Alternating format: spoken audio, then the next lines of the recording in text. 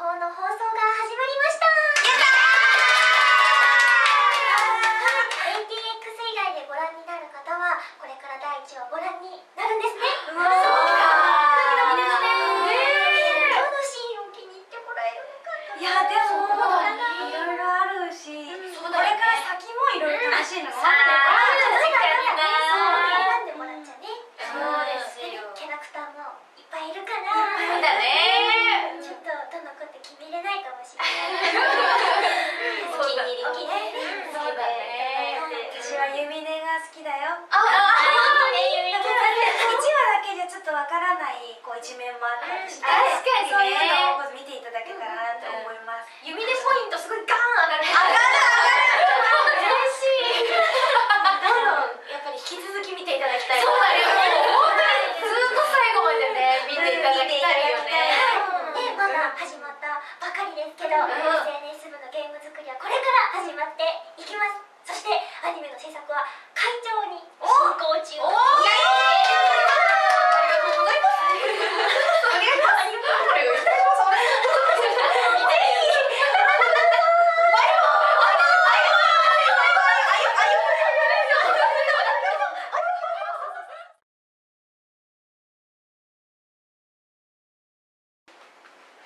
テレビアニメ「ステラの魔法」で本田玉木を演じています長縄マリアです。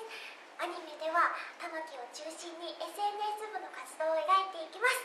玉木がこれからどうなっていくのか、高校に入って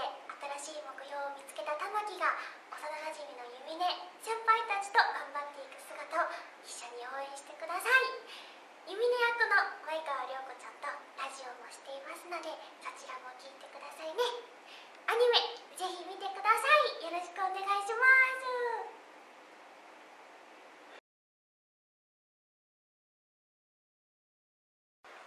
テレビアニメ「ステラの魔法」で村上椎名を演じております村川理恵です。椎名はですね、まず SNS 部の2年生ですね。でそして、部長でございまして、プログラマーでして、そしてさらにスケジュール管理などをしている。こうやって思ってみるとかなりこう結構やっぱり部長だな。いや違う、その部長の担っているその部長素晴らしい。そうというところだってというね感じで、すごくね部活のことを一番に考えてとても大切に思っているというね、でもう情熱も人一倍というそんな椎名なんですけれども、そうですね。ちょっと今見て見て、ちょっとね髪型椎名っぽくしたんだへへとか言っちゃって、そんな感じです。はい。アフレコ現場としてはとにかくやっぱり女の子が中心になっている現場なので、もうとっても楽しくなんかみんなでお話ししてるっていう感じですね。なのでとってもねいつも楽しい現場でございます。そんなね我々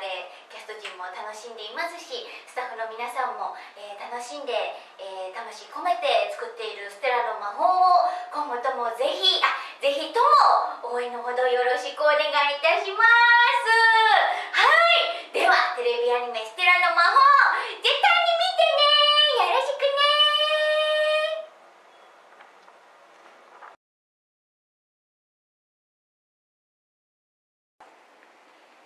テレビアニメ「ステラの魔法」で福田由美音役を演じています前川涼子です。由美音ちゃんは玉木ちゃん、主人公玉木ちゃんの幼なじみで、ビールが大好きな腐女子です。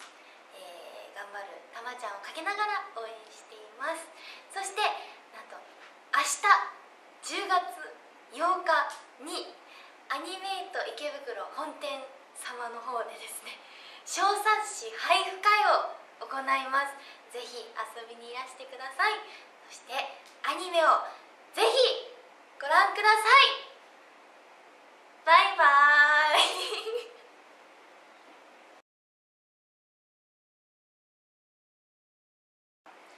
テレビアニメ「ステラの魔法」で関あやめを演じております小沢ありです。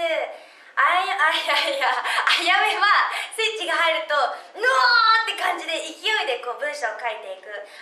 SNS 部のシナリオライターなんですけど、第1話スタート地点、皆さんご覧になりましたか？見たよって人はぜひラジオの方に感想とか送ってくださいね。まだだよって人はなんとか見てください。はい、あやめは私とね結構似てるなと思うところとかが結構あって、すごい演じやすくて楽しく遊ばせてもらってるんですけど、似てるなって思うところはなんだろう、ちょっと調子に乗っちゃうところですかね。でもこうちゃんとやるところはこうしっかりやるよみたいなところが似てるなって思います。はい、であやめは SNS 部のね玉木たちの先輩として作品内ではやるときはやる人なので、私もあやめと一緒に頑張っておりますので、ぜひステラの魔法アニメ見てくださいね。よろしくお願いします。